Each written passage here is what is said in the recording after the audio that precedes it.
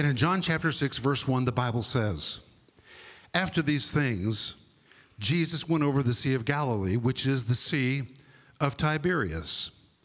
And a great multitude followed him because they saw his miracles, which he did on them that were diseased. And Jesus went up into a mountain, and there he sat with his disciples. And the Passover, a feast of the Jews, was nigh. When Jesus then lifted up his eyes and saw a great company come unto him, he saith unto Philip, when shall we buy bread that these may eat? And look, if you would, at verse 6. And this he said to do what? To prove him. One translation says this he said to test him. The Greek word actually means this he said to expose him. To expose him. For he himself knew already what he was going to do. But if you would go back to verse 1, and we're going to quickly go through verse 1, then move to verse 2. After these things, Jesus went over the Sea of Galilee, which is the Sea of Tiberias. Verse 2, and a great multitude followed him because they saw his miracles, which he did on them that were diseased. But when you come to verse 2, this verse is absolutely jam-packed in the Greek language. For example, you're reading the King James Version says, a great multitude. What you have in Greek is not needed unless you're really trying to dramatize a point. The word multitude is the Greek word oklus. The word oklus by itself already describes a massive multitude. But if you connect the word polus to it, the word polus becomes a modifier, which means this is not just a massive multitude. This is a massive, massive, massive multitude which is following Jesus. And in fact, it is the largest multitude that has followed him up until this point in his ministry. And the Bible says they followed him because they saw his miracles, which he did on them that were diseased. And when the Bible says they followed, the Greek tense literally means they followed and followed and followed and followed and followed and followed and kept on habitually following and following and following and following. It is the same tense you would use to describe a drug addict who has to have another fix. These people had had a taste of the miraculous power of God, and now they wanted to be wherever Jesus was because that's where the power of God was being manifested. So they habitually followed and followed and followed and followed, which means if Jesus turned north, the whole multitude turned north. If Jesus turned west, the whole multitude turned west. And every day, the multitude was growing bigger and bigger and bigger and bigger. And they were following because, what does it say? They saw. The word saw in Greek agrees with the word follow, which means you would translate the verse, and a great massive multitude kept on following and following and following and following and following him because they kept on seeing and seeing and seeing and seeing and seeing and seeing and seeing the miracles which he did on them that were diseased. But there's something else very important. The word see that is used here is their same Greek word from which we get the word for theater, which means when Jesus' ministry began in the Galilee, it was the best theatrical presentation which had ever been performed among those people. And everyone wanted to show up for every part of the show. No one wanted to miss one thing that was happening. And furthermore, the verse says, his miracles which he did. The word did is a translation of the Greek word poieo. This is very important. The word poieo is where you get the word for a poem. It's where you get the word for a poet. It carries somebody who has a creative flair or a creative ability. And by using this word poieo, here translated as the word did, it tells us when Jesus' ministry was taking place in Galilee, Jesus didn't just do normal miracles like the healing of a headache or someone's blood pressure, but the word poieo means Jesus was literally releasing creative power, creating limbs where there had been no limbs, creating eyes where there had been no eyes. And when the people saw this, they followed and followed and followed and followed and followed him. Now, I just have to make a point that I believe is so important. When you read the four Gospels, it does not give us a record of everything that Jesus did. It is just a snapshot. When you come to John chapter 21, verse 25, John ends the book of John by saying, if it were possible, and when you read this in the Greek, you understand it's not possible. It literally means, if it were possible, of course it's not. But let's just say it were possible to write down everything that Jesus did. If we could write down everything that Jesus did, the world itself could not contain the books that would be written. Well, listen to this. If you chronologically put together the life of Jesus, which is conveyed to us in the four Gospels, beginning from his birth to his ascension, how many days of Jesus' life do you think are recorded in the Gospels? I didn't say how many years, how many explicit days of his life are recorded in the Gospels? Have you ever thought about that question? I can give you the answer. At a minimum, 20. At a maximum, 52. All scholars agree we only have a record of 20 to 52 days of Jesus' life out of 3.5 years of ministry. It's just a snapshot. And furthermore, we don't even have one complete record of one entire day. All we have are just little snapshots, just little pictures of moments in his days. And it took 4 Gospels to record those little moments, which explains why John said, if it were possible, of course it's not, but if it were, if we really could write down everything that he did, the world itself could not contain the books that could be written. So the Gospels do not contain everything that Jesus did. In addition to what we read about in the Gospels, Jesus released poieo, creative power, creating limbs where there had been no limbs, creating eyes where there had been no eyes. And in fact, when you look at verse 2, it continues to say, the miracles which he did on them that were diseased. The word on is the Greek word epi. It describes a descending force. In this case, it describes an invasion of divine miraculous power that came into the Galilee. It was like a divine occupying force that came into the whole region through Jesus' ministry. And now for days, the crowd is following and following and following and following and following because they keep on seeing and seeing and seeing and seeing and seeing his miracles, which he's miraculously creating upon them that are diseased. Then if you would look at the next verse. The next verse says, are you with me? All right, let me go to my Bible. The next verse says,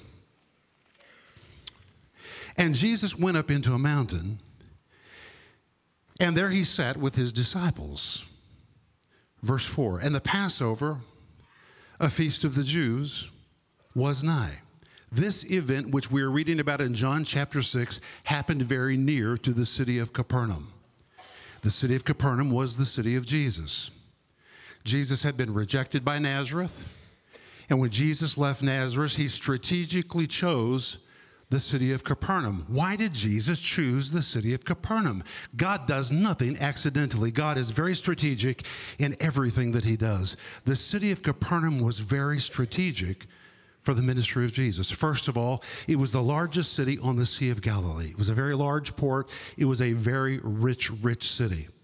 In fact, it was so rich they had the finest synagogue in that entire region. There was a large attachment of Roman soldiers who lived in Capernaum.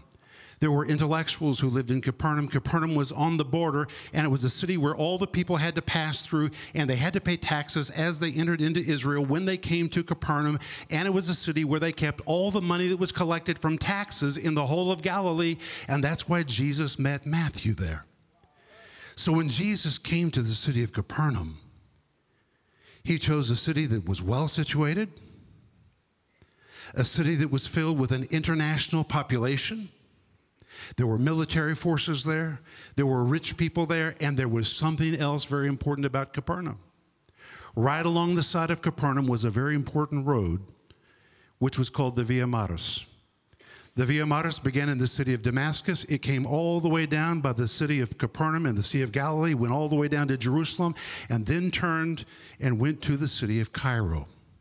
So if you were in Cairo and you wanted to go to Damascus, you had to take that road, which was the Via Maris. Or if you were in Damascus and you wanted to go south to Cairo, you had to take that road, which meant there was a constant flow of traffic all the time passing right by the city of Capernaum, which means without ever leaving home, Jesus was able to touch an international community. He didn't have to go to the people because the people were coming to him all the time.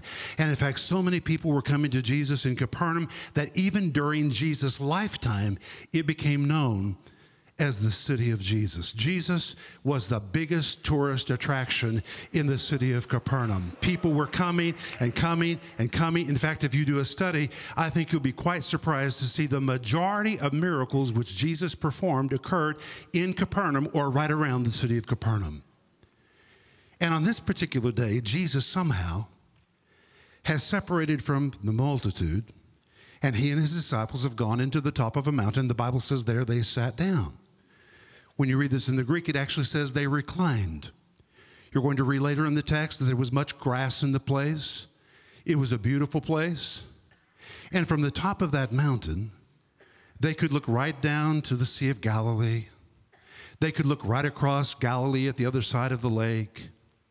And they could see down at the bottom of the hill the Via Maris, which was the highway which went from Damascus all the way to the city of Jerusalem. And the Bible tells us very specifically that the Passover, a feast of the Jews, was nigh. Well, why does the Holy Spirit tell us that? Because at the time of Passover, everyone made a pilgrimage to the city of Jerusalem. If you lived in the north of Israel, the Passover was so important, you would pack up your kids, everyone in your household. It became a family tradition. Everyone headed to the city of Jerusalem. To tell you how many people came to Jerusalem at the time of the Passover, Jerusalem typically was a city of less than 50,000 people. But at the time of Passover, more than 1 million people could come to the city of Jerusalem. So now Jesus is on the top of his mountain, and suddenly he lifts up his eyes.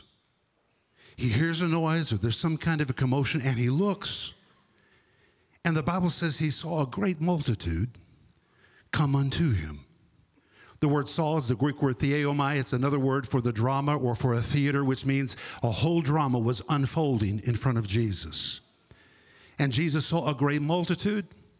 In Greek, it is again oklus poulos, this modifier, which means not just a multitude, but a massive, massive, massive multitude has now left the highway. They're walking up the side of the hill, and Jesus knew they were coming toward him. The word toward in Greek is the word pros, which means directly toward him.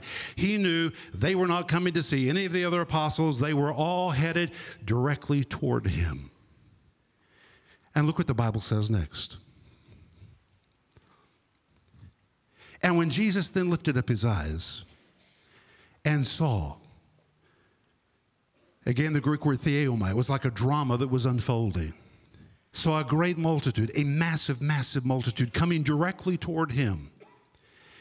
He saith unto Philip, whence shall we buy bread that these may eat? The word buy is a translation of the Greek word agarazo. It's really the word for a shop or for a market. If you want to translate this correctly, Jesus said, hey, are there any shops up here? Are there any stores up here where we can buy some bread to feed these folks? And of course, there was not. It was a remote place. There were no shops. There were no stores. But the next verse says, and this he said to do what? Prove him. This he said to prove him, for he himself knew already what he was going to do, which means Jesus didn't ask the question to get information. Jesus already knew what he was going to do. Jesus asked the question for the one that he was speaking to prove him. And the word prove that is used here is the Greek word perazzo, which means to test something to find out if it is defective. To find out if it is defective. To expose, to uncover, to reveal. Now, you would think that after these disciples had walked with Jesus and had worked with Jesus in his great miraculous healing ministry, they had seen him walk on water, raise the dead, do everything. After everything they have seen Jesus do, you would think they would quickly rush to faith and say, God, we don't know how you're going to do this. Jesus, we don't know what kind of miracle you're going to perform, but after everything else we've already seen you do in our lives, we know, Lord, you have this under control. Well, think about it.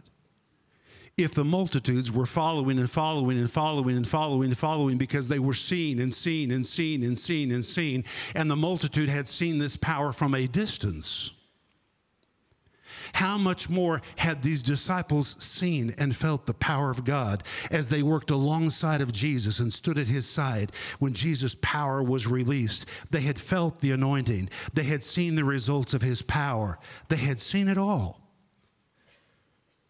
But they had never seen him multiply food. And now Jesus was asking them a question to find out really where were they in their faith. And the purpose of this was to bring them up a level, to bring them up a level. God's always wanting to bring us up a level in our understanding. And the Bible says Philip answered him, 200 penny worth of bread is not sufficient for them, that every one of them may take a little. Joel, would you come up here? I need your help. The word penny worth in Greek is the word denarius. What I have in my hand is a real denarius from the first century. This is a denarius from the time of Hadrian. Hadrian was a Christian killer, but this really is a first century denarius. If you worked one entire day, at the end of the day, you were paid 1 denarius, which means when he said, Lord, if we were able to accumulate 200 penny worth of bread or 200 denarius, it was really the equivalent of saying, Lord, if we were able to accumulate 200 days of income, even 200 days of income would not be enough to buy bread that every one of them may take a little. The word little in Greek means a fragment. That would not even be enough money to buy crumbs for a crowd this big. Now, just for fun, do you have some of my little gifts? You know, we have come from the East bearing gifts. Isn't that what the wise men did? So I've brought gifts just for fun. I have brought in some denarius to give away. This is a real first century denarius, and it is graded extra fine. So it is for an extra fine man by the name of Brother Kenneth Copeland. This is for you, Brother Copeland. I have another real first century denarius, graded extra fine, which is for Mr. George Pearson. These are real denarius. There you have a Hadrian. Every time you look at that, you need to think of God using wicked men. Hadrian was a Christian killer, but he's the one who built all the roads across the Roman Empire, which gospel preachers traveled on to take the gospel to the ends of the earth. God is in charge, even when it looks like evil men are in charge. Here we have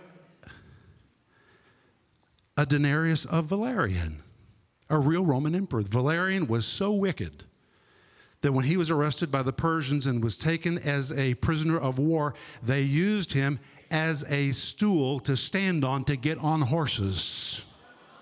And that's for you, Brother Keith. That's a real...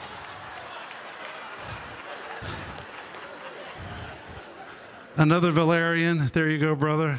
Very fine. That's a good quality for a good man. Okay, Joel, give me all the rest of those. Oh, I have them in my pocket. I brought all kinds of denarius just for fun. Who else comes to preach and brings relics? Here you go, Dennis. That's a Hadrian from the first century. Sister Billy, that's a Hadrian from the first century. Terry, would you like to have a Hadrian from the first century? Every time you look at it, think how God is in charge. There you go, brother. But, thank you, Joel. If you worked an entire day, at the end of the day, you were paid 1 denarius. So if you had 200 of those, that was 200 days of wages. So when he said, Lord, 200 penny worth of bread, the Greek literally says 200 denarius is not sufficient to buy crumbs to feed a multitude this big. And I'm going to tell you in just a moment how big was the multitude.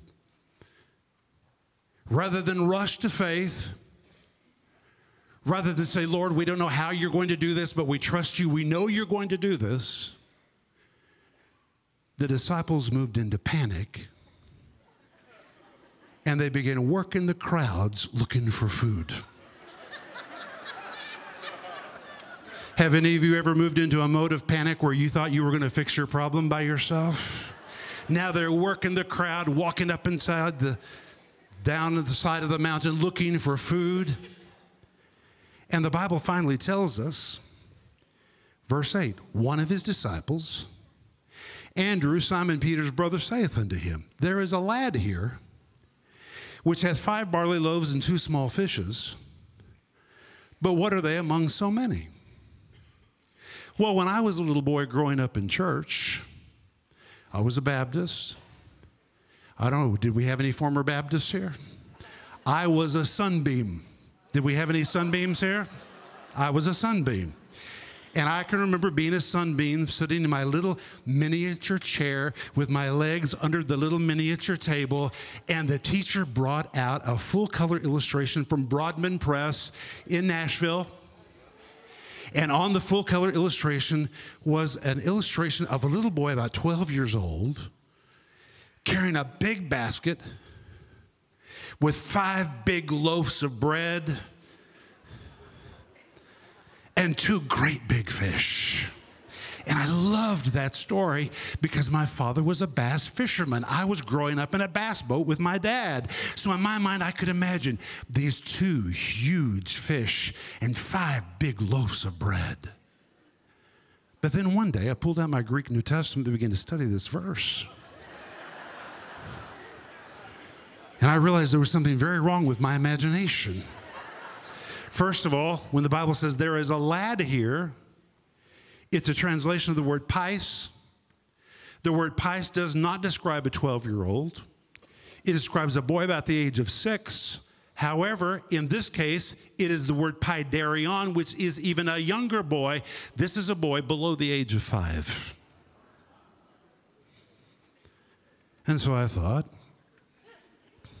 why would a 5-year-old be walking around with 5 big loaves of bread and 2 big fish? So I better look into this verse to find out what was he really carrying. And the Bible says he had 5 loaves of bread and 2 small fish. The word loaf is the Greek word artyros, which describes a loaf, but this is krithinos. The word krithinos describes a barley loaf, which is not a barley loaf of bread at all. It is actually the word for a cracker.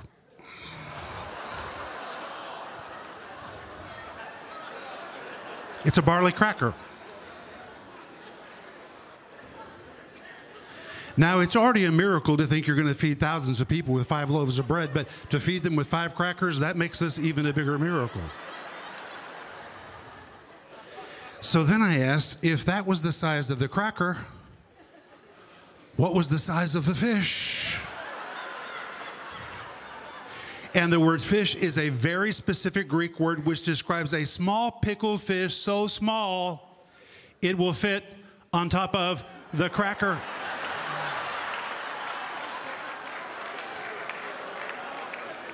These were crackers and minnows.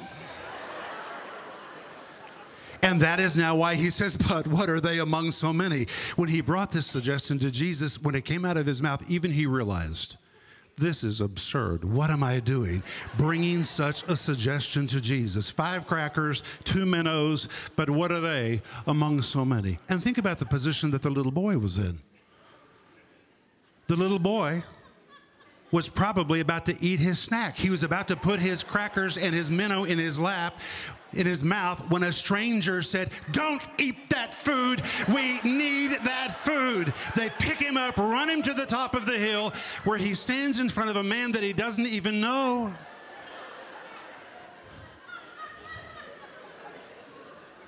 And he's being asked to give his crackers to a stranger. That's literally what's happening here. And then the verse goes on to say, Jesus said, make the men sit down. Now there was much grass in the place, so the men sat down in number, about 5,000. Well, when you come to the first of this verse, it says, make the men sit down. That word men is the word anthropos. It means people in general. Make all the people sit down. And when you read the other Gospels, Jesus got very organized. He told them to sit down by 10s, by 20s, by 50s, to sit down by family clans. The disciples saw a crisis. Jesus saw grass. We have to make sure we see what we're supposed to see. Do you see crisis or do you see opportunity? Jesus saw grass. He saw crackers. He saw minnows. It was a beautiful place for a picnic, and Jesus gave the charge, have the people sit down. And they begin to sit down by 10s, by 20s, by 50s.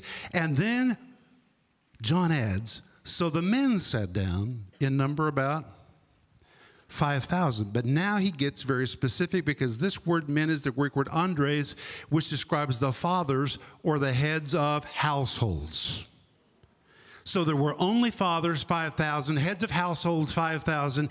And remember, these were Jews who populated like rabbits because they believed children were a blessing from the Lord. And now they're taking all their families south to the city of Jerusalem for Passover. Every family, the entire family traveling, just with heads of households, there are 5,000. So if you add the children, the grandparents, everybody that was traveling, most scholars believe that at a minimum, there was 40,000 people in this crowd. The side of this hill was completely covered as far as the eye could see people. And now, the disciples, in blind obedience, are walking through the crowd knowing all they have are 5 crackers and 2 minnows. But because Jesus has told them to do it, they're walking through the crowd saying, if you'll just take a seat, dinner will be served soon. Get out your blankets, everybody get ready, the meal will be coming soon. They must have been wondering, what are we doing? This is false advertising. We're deceiving people, making them think we have something that we do not have.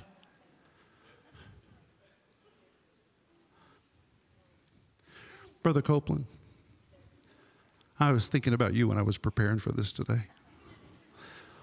All the times God has told you to do something when you did not have the money in the bank to do it.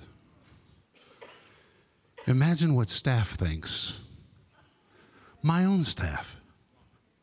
Back in the early days in the Soviet Union, when we were renting a building, believing God for the money just to buy new carpet for that building, and God spoke to me and told me to buy a building that was going to cost $1 million cash. And in Russia, you cannot finance anything. My staff probably thought I had lost my mind. But you know, when you have a word from God, you know more than anybody else knows. And obedience brings you everything you need. Obedience is like a magnet. If you'll be obedient, it will attract to you the full provision of God. Jesus knew what they did not know. Now in obedience, they're telling the people, sit down, get ready, lunch will be served soon. And then look what happened in the next verse. This next verse is so powerful. It says, then Jesus did what? Took the loaves. But there's a problem here. Because the Greek word is elabon. It does not mean to take. It means, listen careful, to receive. Jesus received the loaves. And this is important because Jesus will never take anything from you, but he will receive anything that you give to him. And it also tells us that a surrender took place on the part of the little boy. The little boy surrendered, and Jesus received. And Jesus received the loaves. And when he had what? Given thanks. Given thanks is the Greek word eucharistos. The word you describes something wonderful, something just swell, marvelous. The word charistos is where you get the word charis. Andrew, that's where the name of your school comes from. It's for the word grace. But when you compound charis with the word you, it forms the word eucharistos, which describes somebody who thanks God. It's just freely flowing like grace out of their heart. They're giving well thanks. They're just blessing God and blessing God. So now Jesus is standing there with 5 loaves, 2 minnows.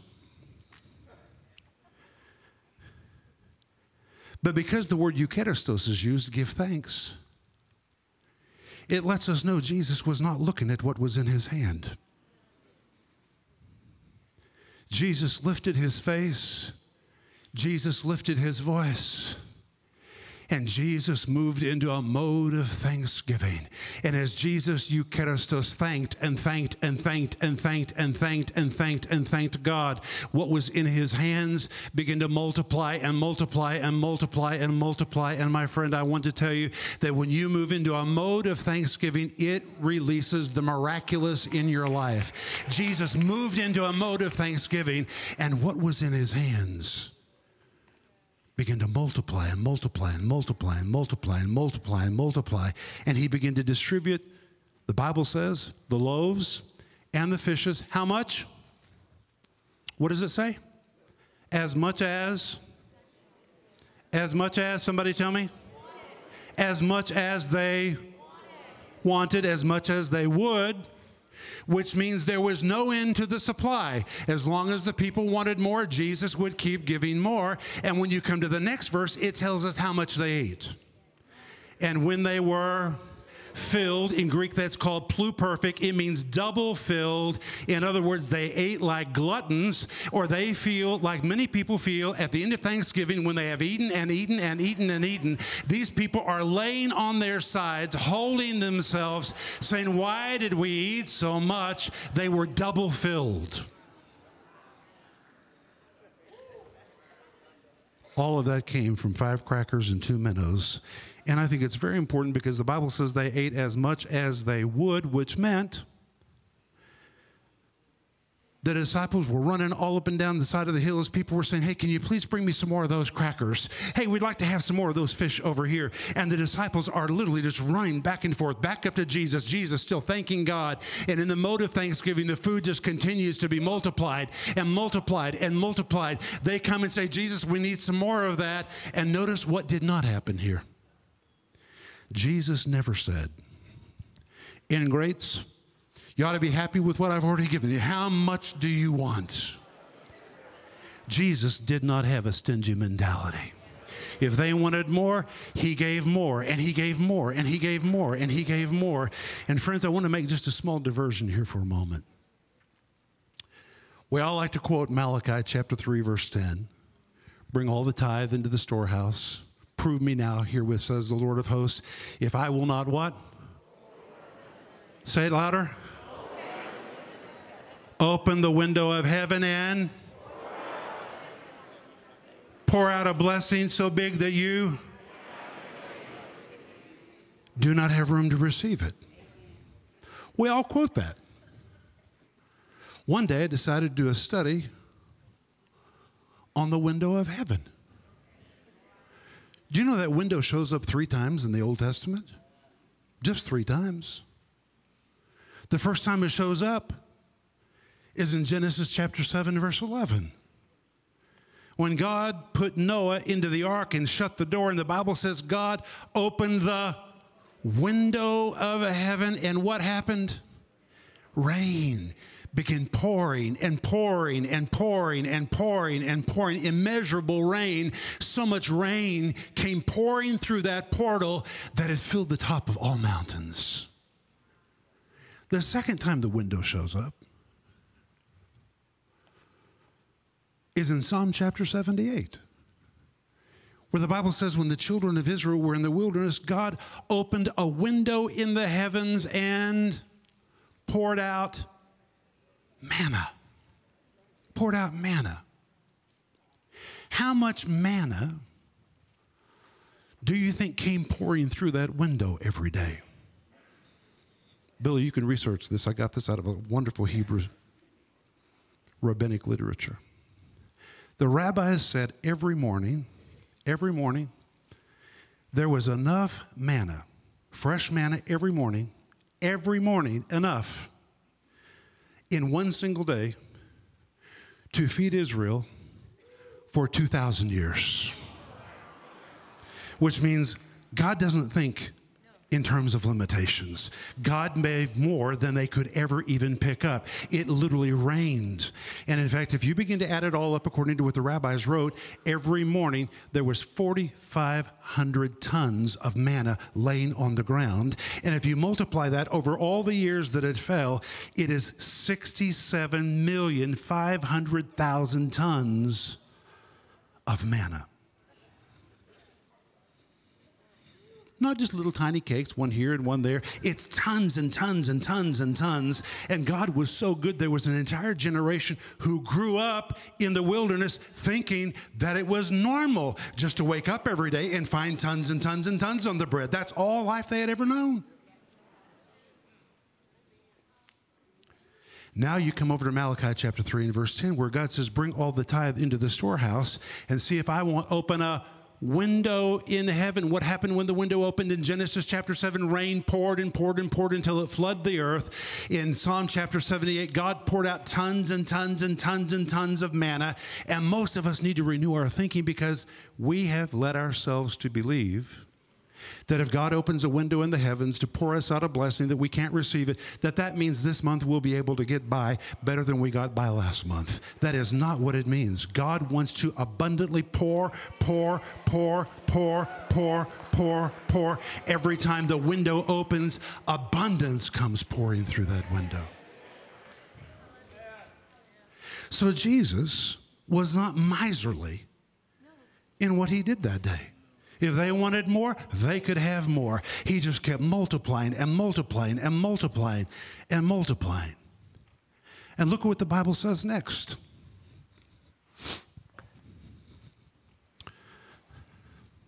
When they were filled, he said unto his disciples, gather up the fragments that remain, that nothing be lost. Verse 13.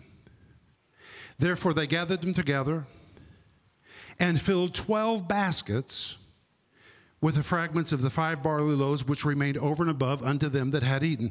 Well, how many disciples were there? 12. How many baskets were there? I wonder what would be the chances that there just happened to be 12 disciples and 12 baskets. That the mystery of that is removed when you understand that this word basket is the very word which was used to describe luggage in the first century. Luggage. This is what you carried your belongings in when you traveled. Jesus said, gather up the fragments that remained. They didn't have anything else, so they just began dumping their suitcases, emptied their suitcases, running up and down the side of the hill, filling their suitcases, their wicker baskets, with the pieces that remain. And I want to tell you, friends, when God's abundance pours out, sometimes you just got to use what you have to catch the abundance. They just used what they had. Something else very important. The Bible doesn't tell us how long this event took place, but it seems that it took place for many hours. And the disciples were the one running, serving, taking, coming back, getting more, delivering here, going there, serving. But at the end of the day, those who served were not forgotten. Jesus blessed those that served. And I want to tell you, the servants in your church, the volunteers in your church that have missed church to work in the nursery or to be an usher or to serve in the parking lot, Jesus has not forgotten about them. Jesus always specially blesses those who serve. But then when you come to verse 14, it says, then those men. What men? It's the disciples. Those men, which had seen Jesus raise the dead. They had seen him change water into wine.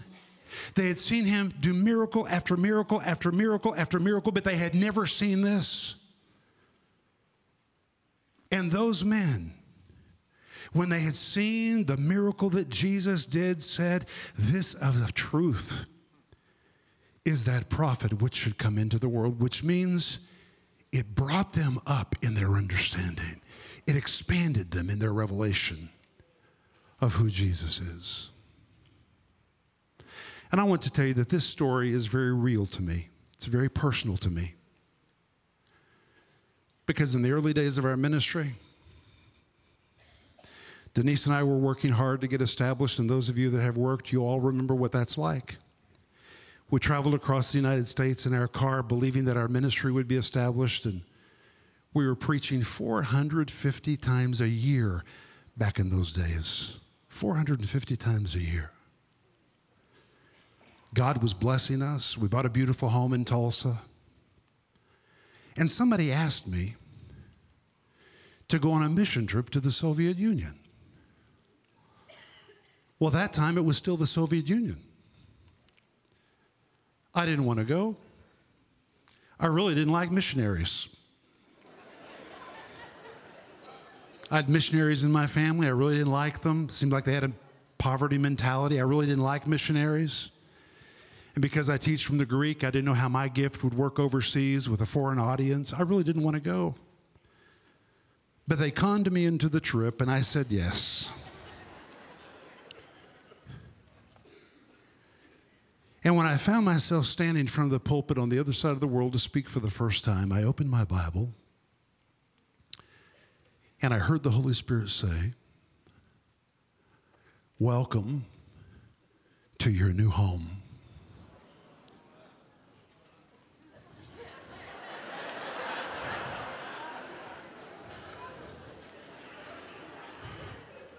I'm standing at a makeshift pulpit in a totally dilapidated auditorium in the Soviet Union filled with about 200 students. Light bulbs are burned out. The walls are cracked. The shops in the city are empty. And the Holy Spirit says, "Welcome to your new home."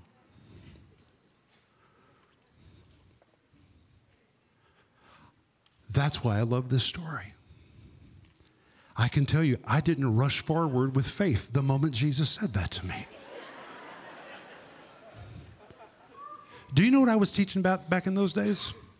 Denise and I traveled in the United States teaching people how to walk in faith and how to obey God.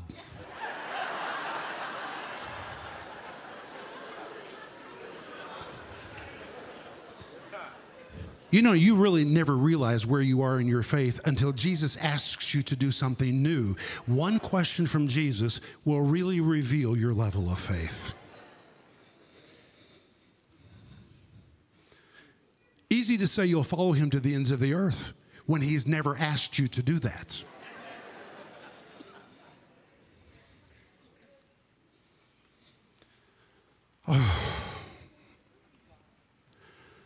For several months, I struggled. I kept thinking if I would ignore what the Holy Spirit had said, it would just go away. But you know, sometimes the Holy Spirit's like the hound dog of heaven. He just follows after you right on your heels, just following. Every day, I would hear the Holy Spirit saying, "Are you going to obey me? Are you going to obey me? Are you going to obey me? Are you going to obey me?" Bob Yandian was my pastor. Bob's right here, and Pastor Bob is such a sensible man. And I said to Denise, "I'm going to go see Pastor Bob. Pastor Bob will tell me this is ridiculous. This is not the Lord."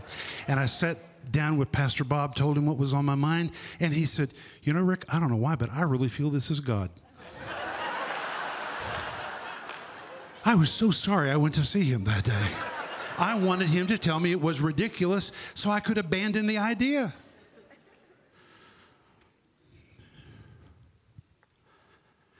And finally I said to Denise, "All right, this is it. This is it. I'm going to ask our sons what they think. And if our sons say they don't want to go, I'm taking it as a clue from heaven that this is not the will of God." Well, here's two of them. Paul, stand up. Paul was 8 years old. You think anybody 8 years old knows what's the Soviet Union? Joel, stand up. Joel's now the tallest, but he was 2 years old at the time. Philip's not here. He'll be here tomorrow, but Philip was 6. So I set them on the couch. Denise and I stood in front of them.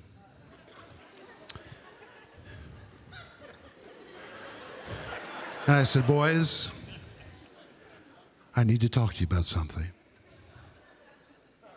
"Yes, Daddy."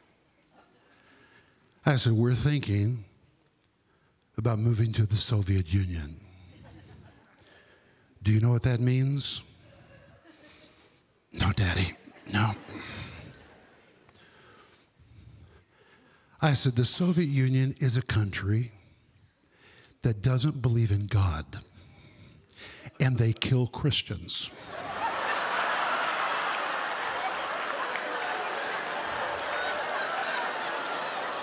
Do you understand? Yes, Daddy. If we move to the Soviet Union, your mother and I could be sent to prison, or we could be killed, and you will become orphans. Am I exaggerating? Do you understand? Yes, Daddy. I said, now I want to know. What do you think? And Philip, who was 6, said, I said, yes, Philip. He said, well, Daddy, you got to die sometime.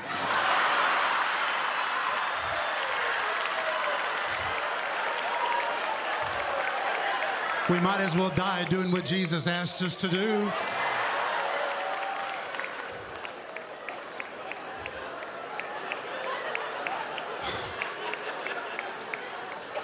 I felt so trapped everywhere I turned. I was hearing this was the will of God for our lives. You know what's going through my mind? What will happen if I obey God? How are we going to pay our bills? What if we move over there and a revolution takes place? What will happen to us? What will happen to my ministry if I do what Jesus is asking me to do?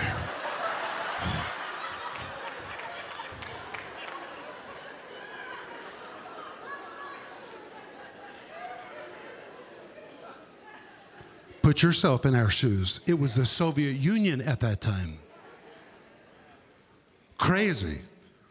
You remember the bread lines you used to see on the news? That's what we moved our family into. There was no gas for the car. There was no sugar. There were no eggs. There was no flour. There was no toilet paper. My friends, that is a very serious situation. There were no light bulbs. And where there are no light bulbs, there are no candles, because people have already purchased all the candles. Bob came over back in those days. Bob, am I telling the truth? It was just unbelievable what we moved our family into. And here we had just bought our house on the golf course 1 block from Brother Hagin. I was so excited about our house and what was happening in our ministry. My books were selling and moving across the world. Now Jesus is asking me to move to the Soviet Union. Oh.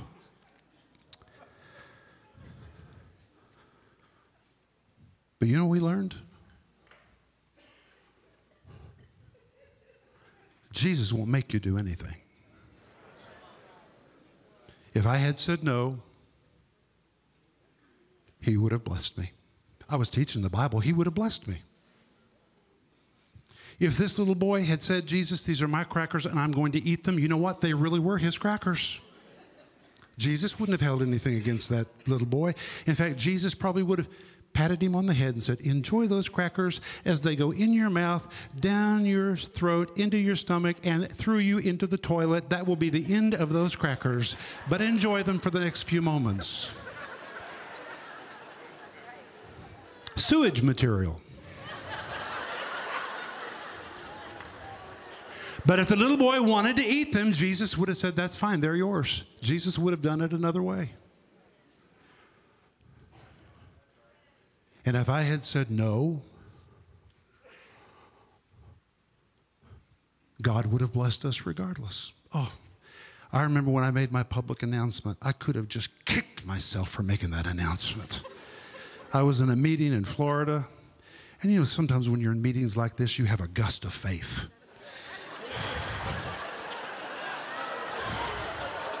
And I had a gust of faith.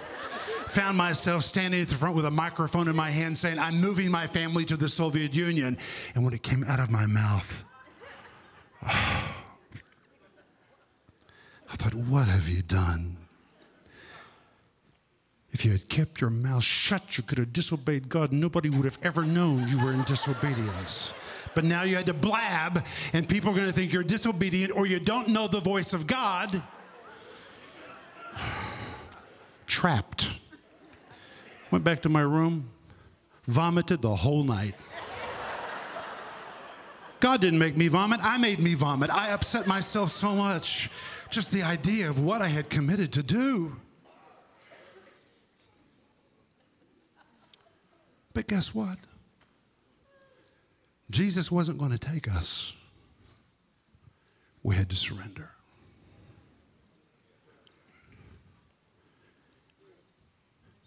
How many crackers did the little boy have? 5. Guess how many Renners there were? 5. My family was my crackers. I said, Lord, I don't know how we're going to do this, but if you want us, here we are. And guess what Jesus did? He received us. And if I look back at what has happened in our life over 30 years, it is impossible to exaggerate what has taken place. The millions of lives that have been touched. If I didn't do anything but broadcast Believer's Voice of Victory for nearly 30 years, that signal going into millions and millions of homes, what if I had said no? That door wouldn't have opened for you. Jesus took us. He multiplied us. And he fed a multitude. And we're just getting started. Amen? But my friends, what's in your hands? Does it seem you've got a crisis on your hands? Quit looking at crisis. You need to see grass. It's an opportunity that's in front of you. God is placing an opportunity in front of you. There's green grass. There's breezes. That crisis is an opportunity for God to do something absolutely miraculous in your life. But it depends on your willingness to release what you have into his hands. And if you'll release, he's a receiver. Jesus is a receiver. And you know, here's the thing. That day, the Bible says, then those men, when they saw the miracle which Jesus did, said of a truth, this is that prophet that should come into the world. They had a brand new understanding of Jesus. They saw Jesus do something. It took them up in their faith. They never doubted his ability to do that again because they had experienced that level of power. Every time you have a new experience with Jesus, it takes you up a big notch in your faith and provides a bigger platform for you to take the next step up.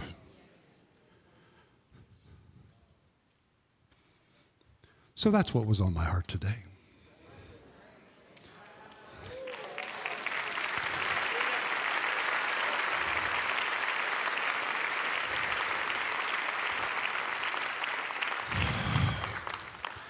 You know, Brother Copeland, I want to say thank you to you for Victory Channel. Have any of you any idea what that costs? When you announced you were going to do that, I think everyone close was like stunned. Nobody doubts that you know the voice of God. But just naturally, that was such a massive, massive step. And it wasn't just airtime. But you opened the door for all of us to speak to your partners and your friends. It was a gift, so many gifts you gave. And Brother Copeland, I thank you from my heart. I really thank you. And I'm believing, God, that what you have done is going to be multiplied and multiplied and multiplied and multiplied and multiplied back to you. I'm really believing that for you. But Father, we thank you. We thank you that you are Lord of multiplication. And Father, for pastors in this room today that are in building programs, you've asked them to do something beyond their natural ability. Well, Lord, that's good. Then we move into your ability. And Father, we ask you in the name of Jesus to take us up. Take us up. Take us into a new realm. Ask us a question that makes us come a little higher. We thank you for this in Jesus' name. Amen. Thank you for listening to me today.